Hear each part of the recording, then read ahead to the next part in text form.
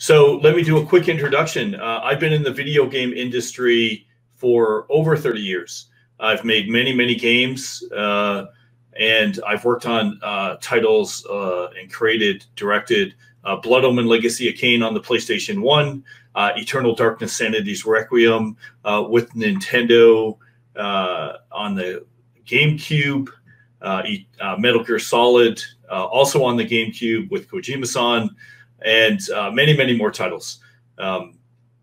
I started Apocalypse in 2018, and I like to say I'm coming back from the dead, working on Dead House Sonata, where you play the undead fighting the living in a narrative-driven multiplayer action RPG.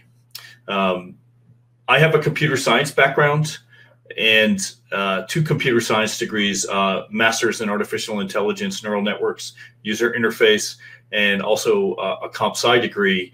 I also have a phys ed degree as well, but I was in school too long, maybe. And bottom line in the video game industry, though, is that I'm known for telling stories. All of the games that I'm known for have a very strong narrative background, and you're going to find that today's talk is probably going to vary really differently from a lot of the other talks, where I hope to be somewhat provocative and at the same time make everyone really consider what it takes to get into the game industry and if it's right for you.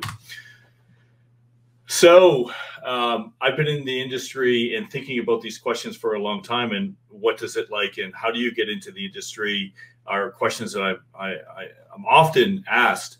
And I really think it's imperative that people think about what it means to make a video game and what's important in video games. You have what we've seen today with all these back-end infrastructures and these game mechanics, leaderboards. These things are all important, but there's a core aspect within video games that really makes people play them. And what are those things? And if you're going to get into this industry, I think it's really important to understand that.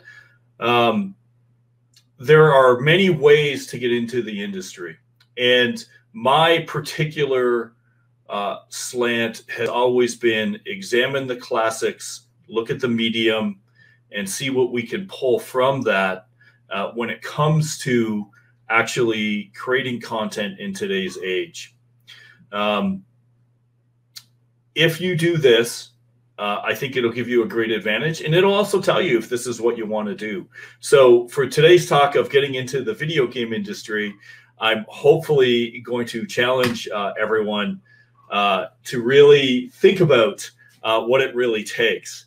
And I am a huge believer in the medium is the message. And Marshall McLuhan really understood the media. And from that perspective, I think that it's imperative that we understand really what this means. And interestingly enough, when Marshall McLuhan came out with this incredible saying, you can see the book cover there, there was actually a typo where it said the medium is the massage.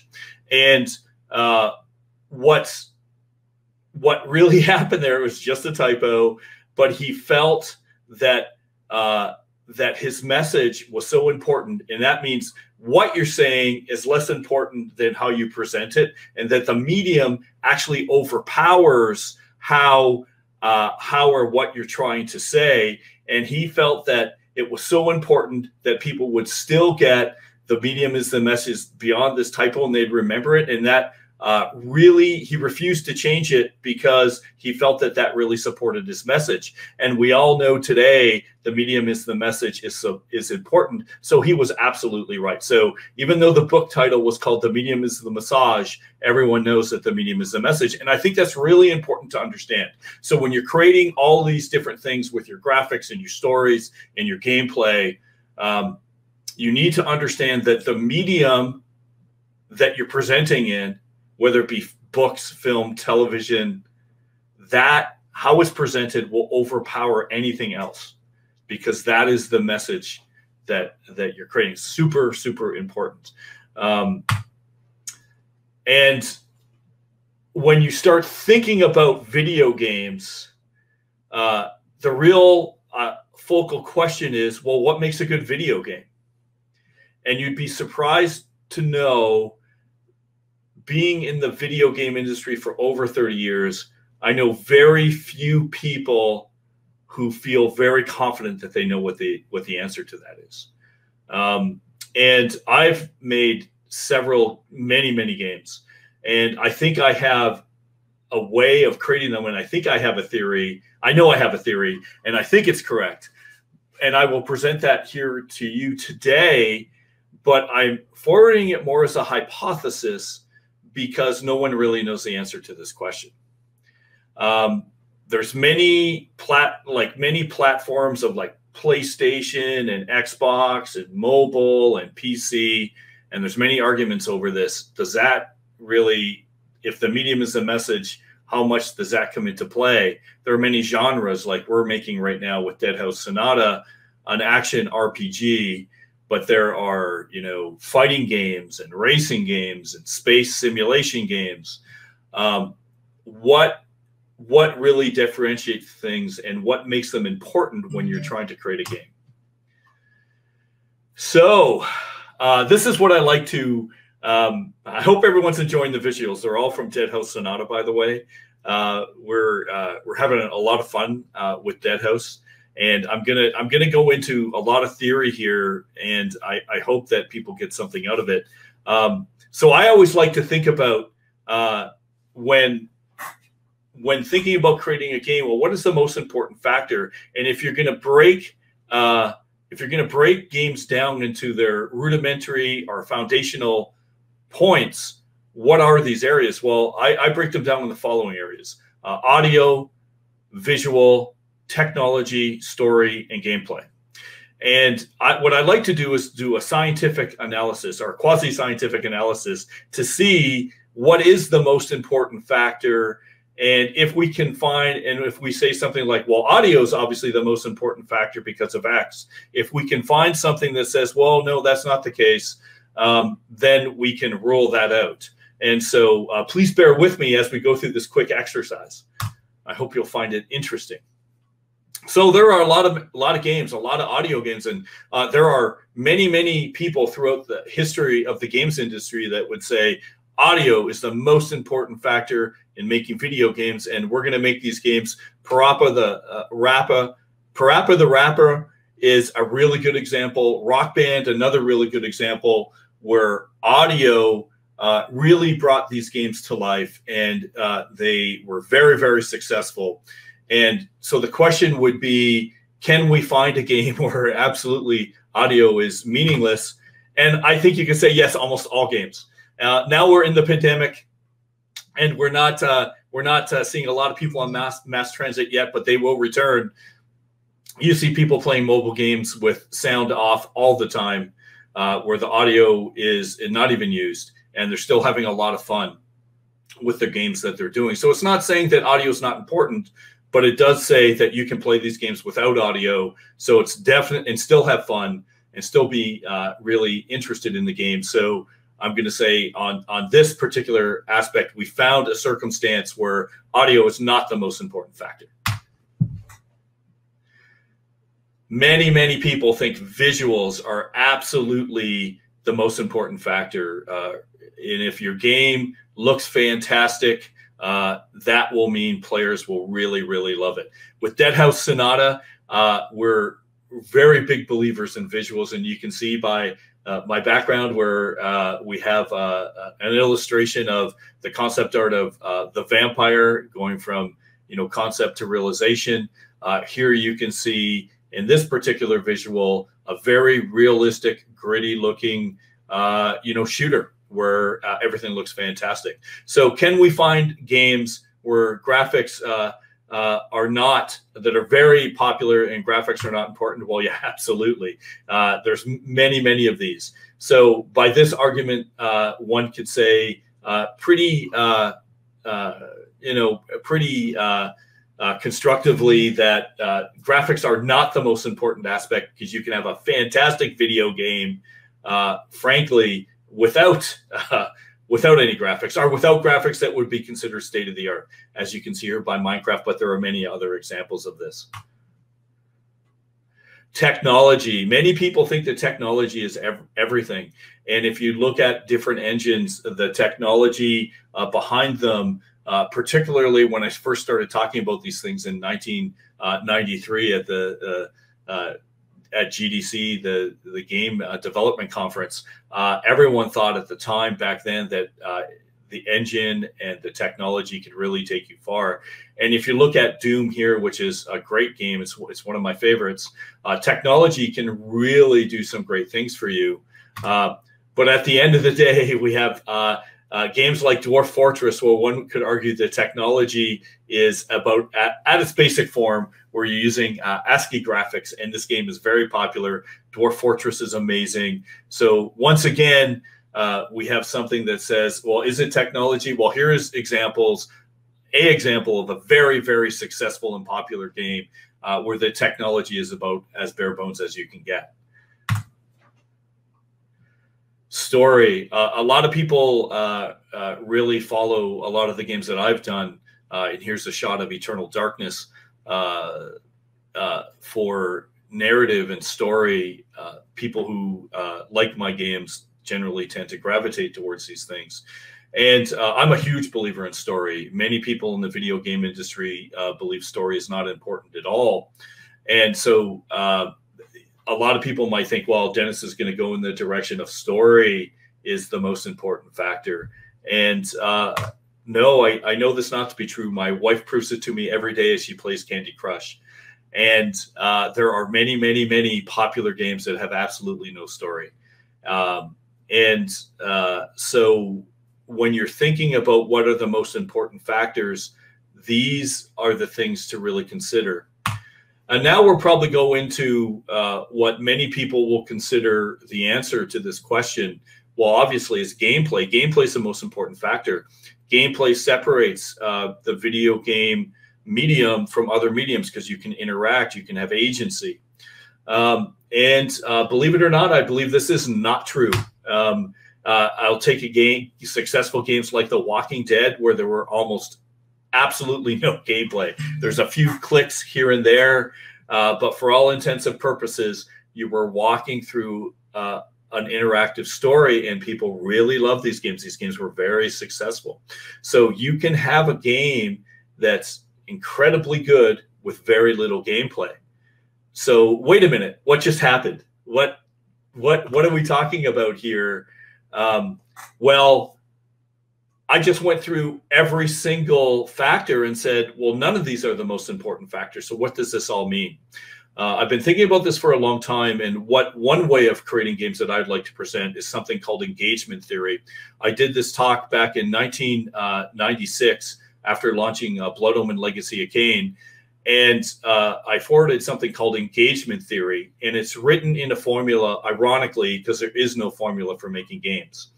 And when it comes to creating great games, engagement, I think, is a combination of audios, visuals, technology, story, and gameplay, where they come together to create something bigger than the sum of their parts. And the real focus is on engagement. A lot of times it's very easy to say we want to have fun in a video game, but fun in a video game is extremely difficult to define. Engagement is not. As a matter of fact, engagement is built off of a significant psychological experiment that's been going on for quite some time by someone called Dr. Csikszentmihalyi. And he has been studying what's called flow, which is the art of finding the perfect ecstatic experience. And what that means is when you're doing something, whether you're an architect, whether you're an accountant, whether you're a programmer, you find that groove where you lose all track of time and you're completely engaged in the activity that you're doing, whether you're a pro athlete or whether you're a writer. We all know what it's like to be in that. And that is the goal when you're creating a video game, is you want to engage and immerse players, whether it through story, gameplay, visuals, a combination of all of the above. that is what I have found throughout the my tenure in the video game industry is the key aspect of what you're always trying to do. And that overrides all platforms. It doesn't matter what you're creating. If you can engage and immerse your audience, you have succeeded. And the interesting thing about this is there's actually metrics for engagement, and there's ways to test if you're actually hitting it. When we were creating Eternal Darkness, as an example, when we were focus testing, we continually asked people what time it was. And the more that they lost track of time, the more that they were engaged in the product. And we, as a gamer myself, I know I have these sources anecdotal, but I'm sure anyone who's a gamer here also has them. When you're playing a game, you think you've been playing it for like an hour or two, and you look up and you've been playing it for 6 hours. It's 5 in the morning. You've got to go to work the next day. You're going to be a zombie, but you don't regret any of it because you just loved that moment that you were playing for those hours. That's what we want to do as game creators. And if you want to get into the video game industry, this is what you're always trying to do. So there's been a lot of talk, and I want to pull this back into the medium as the message. I think it's really important when you're thinking about creating video games to understand the medium. And I will say this, the medium has absolutely changed since I started working on games over 30 years ago to where it is now. And the type of games that I am known for historically are single player games, where you as a player would get a story, we would create a story, you would play in front of your PlayStation 1, it would all come at you, and you would love that experience, that single player experience, Blood Omen Legacy of Kain, Eternal Darkness, all of these kind of things, Metal Gear Solid, where that was traditionally the way to make games. That has all changed. Today's gaming market, 90% of all global gaming revenue is free-to-play multiplayer games. And we are absolutely right now into the multiplayer era. And what does that mean? That means you've got huge games like Fortnite, League of Legends, where people are competing in multiplayer arenas. You have had several offshoots from this, whether it be, you know, gaming, streamers, and esports, where we've seen talks earlier today on those things, so they've become a huge phenomenon. The multiplayer era has forever changed the way we think about things. It's changed marketing. It's changed how people are being engaged. So the medium has shifted from premium traditional games to these free-to-play multiplayer games. Where are we going? Well, we're going to what's called, I believe, the metaplayer space. And the metaplayer space goes beyond the game itself. Metaplayer means playing the game beyond the game. Are there things that you can do to contribute to that experience that's outside of the game itself? And the answer is absolutely yes. We're doing things like deep social media integration, where we're putting in hooks and code into streams like YouTube, Twitch, where gamers can be watching a Twitch stream, and we embed code in those streams where they can actually interact with the game. So they're playing the game without even having it. And the whole idea of the metagaming space is it allows you to really get an engaging experience without even having to boot the game up, being able to contribute to the content. I could talk hours about metagaming, but it's something that we're really, really big into, and we really love it.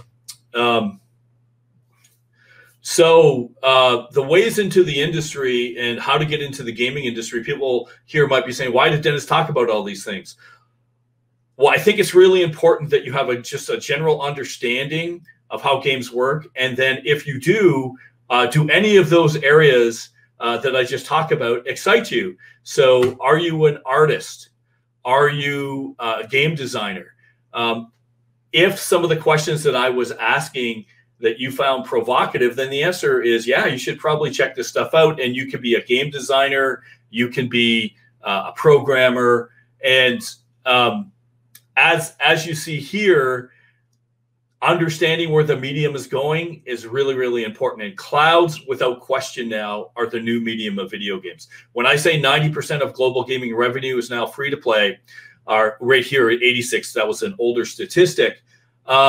Basically, that means you need to understand clouds when you're making your video games. And by doing that, that will really empower you to be successful in the industry.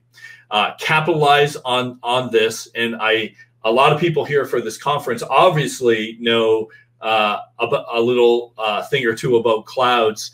And I am a strong proponent of this. So if you want to get into the industry, take the thing that you're strongest at, whether you're an artist, a programmer, get together with some friends, make a demo. Anyone who applies at Apocalypse or that we consider hiring that's new, this is pretty much necessary to see what drives you. And completing anything is very, very difficult. Making games is very hard. So if you can show someone you have the tenacity to create such a demo, it will go a long way. So the typical paths of getting into the industry are testing, writing, audio, gameplay, visuals, technology. So whether you're a programmer, whether you're an artist, whether you're a game designer, whether you do music or writing, testing is the biggest path that people used to get in. It's also the hardest. You have to work your way from the ground up, where if you can show some kind of real huge knack for any of the other areas, that is a really good way of getting in. So strongly recommend that you take an approach from something that you love and you have passion from, and that passion always will come through in the things that you create. A new opportunity has just emerged. I'm not sure if everyone's aware, but I'm happy to say we're part of a foundation group with the Linux Society that launched for the first time a AAA open source engine for the gaming industry. So here's something where you don't have to spend any money. You get full access to the source code. It's in the early stages right now, but over the next few months, it will, with large amounts of contribution from the Linux Society, this engine will be made available for content creators. So here is something to really check out, to sort of put your foot into the water to see if it's something like that. You can, it's got a GitHub that's open now on o3de.org. Check it out. You'll see a lot of the artwork there are things from Dead House Sonata. Dead House Sonata is now using the Open 3D engine and the amazing Atom renderer, which is pretty fantastic. So definitely check this out.